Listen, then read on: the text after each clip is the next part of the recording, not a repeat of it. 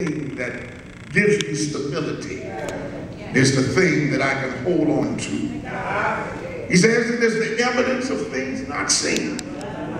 Therefore, I believe he's saying that faith is an extra eye that sees what the natural eye can't see. I can't see deliverance with these two pupils in my head, but somehow I see it in the spirit.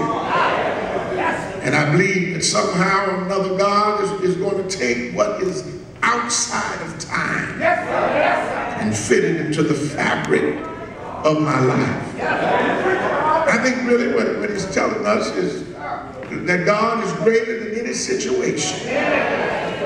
God is greater than anything that confronts us.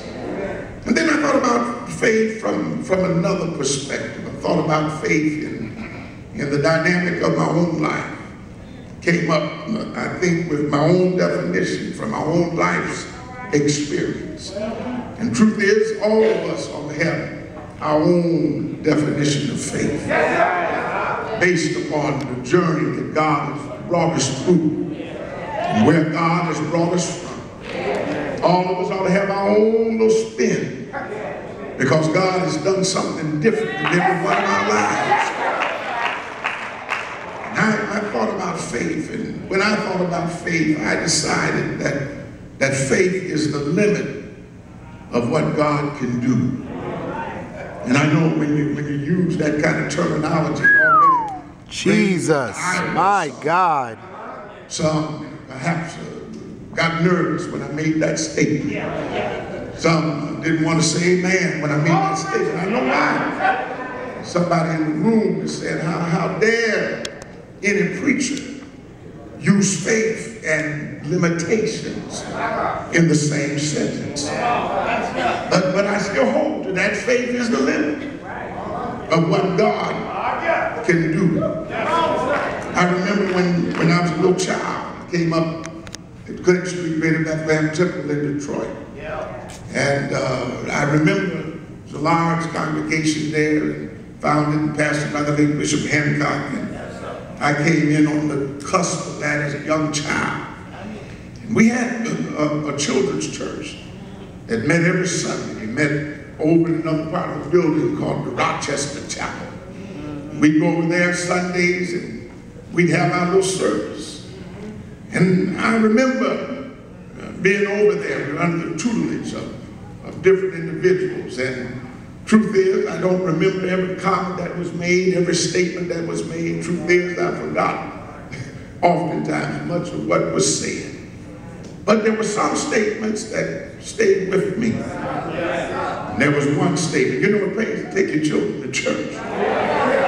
Amen. Pays. Can I get a witness in here? Anybody remember the day when church was not an option? Amen. Amen. You know, everybody didn't get up on Sunday morning and go their separate ways. Your mother didn't come to your room and ask you, where you going today? But church was mandatory. Amen. And you know, I really think that the world would be a better place and church might be a better place if we was living by that principle of back in the day.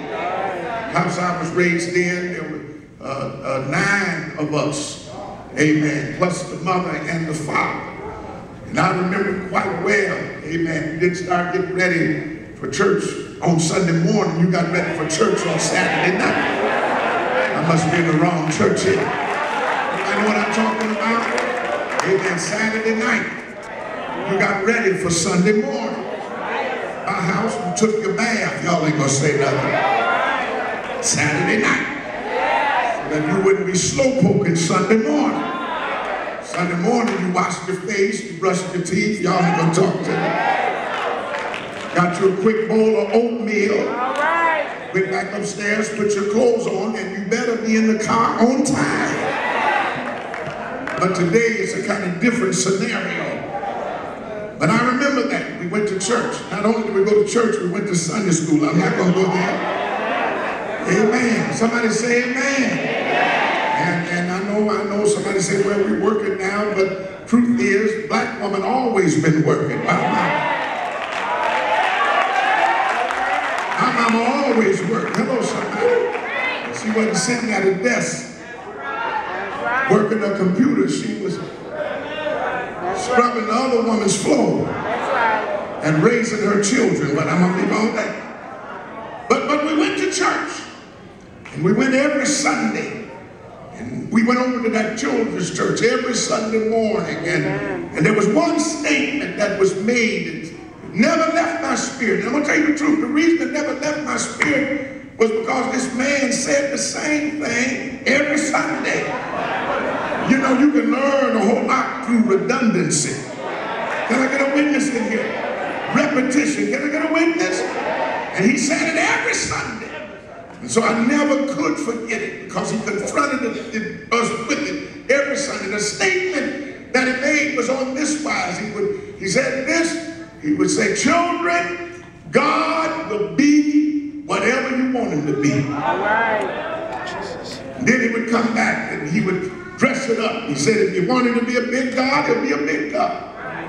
He said, if you want him to be a medium-sized God, he'll be a medium-sized God. He said, if you want God to be a small God, he'll be a small God. He said, he'll be whatever you want him to be.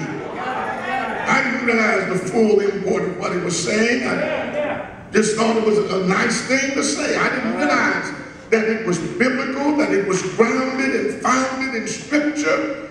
I thought he was just telling us something. Put it on our mind. But when I got a little older, started thumbing through the Scripture one day. All right. And I came upon a Scripture where there was a man that needed a miracle from Jesus. All right. And I remember that as he sat there in need, Jesus made a statement to that man. And the statement he made was, according to thy faith, be it unto you. I come to tell somebody tonight that your miracle will be no bigger than your faith. Your deliverance, y'all ain't gonna talk to me tonight, will be no bigger than your faith. You must exercise faith in God in order to get something out of God. And the reason some folk aren't getting anything is because they don't have any faith. The reason other folk are getting just a little bit, trickle down, y'all ain't gonna talk to me, is because they only have a little bit of faith.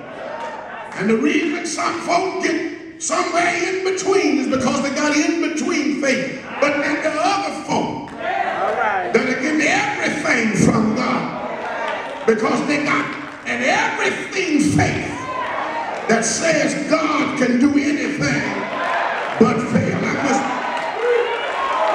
wish I had been praying, church. Let me just see the hand. If there's anybody that believes God, if you believe it, look somewhere and tell somebody, I believe God.